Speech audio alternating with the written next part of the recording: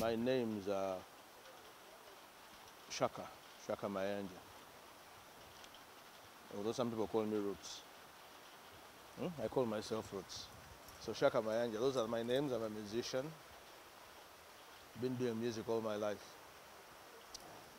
So that's me. Music defines me pretty much. Yes. Rastafari, the introduction of Rastafari in Uganda is a bit vague, but I have to say that as far as I know, Rastafari came here through reggae music. It was reggae, purely reggae music. The first batch of Rastas that we know here were the Mugalu family members of the Mugalu family on Loom Street. And there was another one called Glory Horror. Those are the first people we knew even who had locks. Well, I'm talking about Rastafari not having locks, two different issues.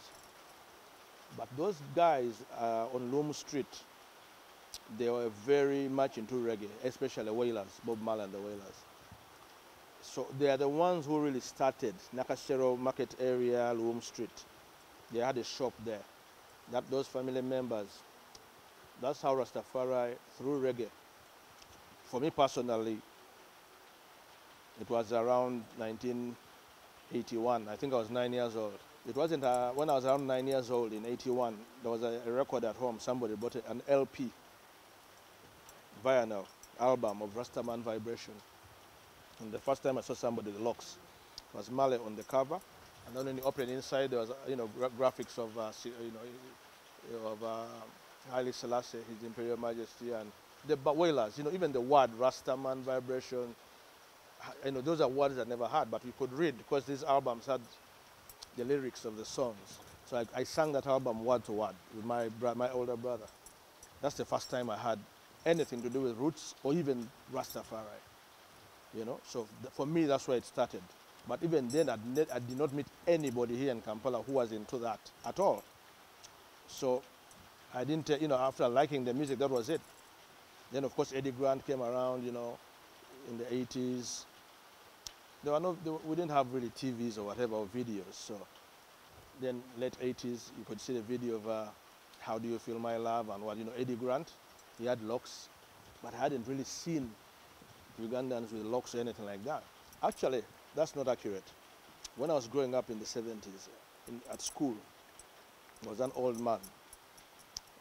That old man, we used to pass by him. He was near a big, what we call a mbuga, which is a gallery where they crown the kabaka.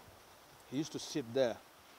And when we were kids, passing through the bush, going to the school, King's College, or when I was in Bodo Junior, they used to tell us, don't pass behind that guy. Ah, that guy is a witch, what? Those things they tell us, Christian school. But I was fascinated by this guy. He had white locks and a white beard. So he used to sit there all day, and we used to pass by him, and people, kids were scared.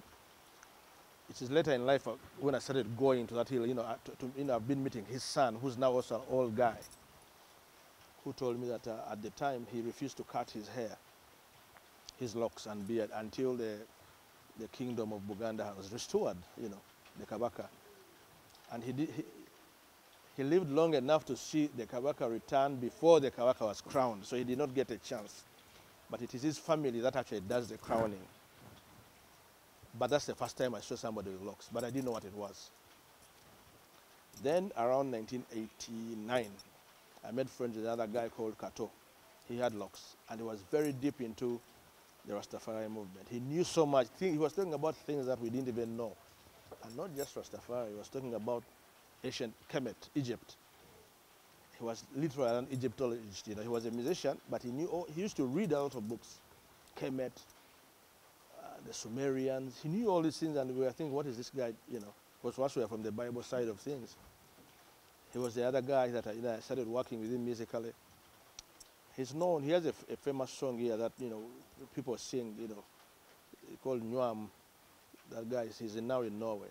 Shokato Ebo, that's his name. So he started telling me about, Rastafari. By then I was doing, I started writing reggae music, around 88, because I come from hip hop, soul, R&B, funk, and we even had a band. Hot Soul Crew and all that. But I deviated from that in '88 when I started delving into Rastafari. But that's the first time personally, and I met face to face with somebody. That's like '89, '90.